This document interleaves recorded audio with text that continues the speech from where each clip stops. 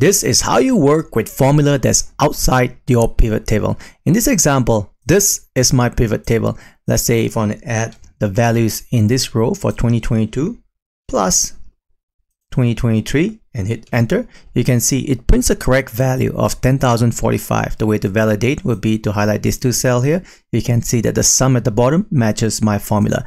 Now, if you apply the same formula for the rest of the row by dragging your field handler, it produces an inaccurate value. The reason for that is if you look at your formula, this get pivot data function actually references the fixed cell value. So that's why it's not working. Let me show you how you can get around this.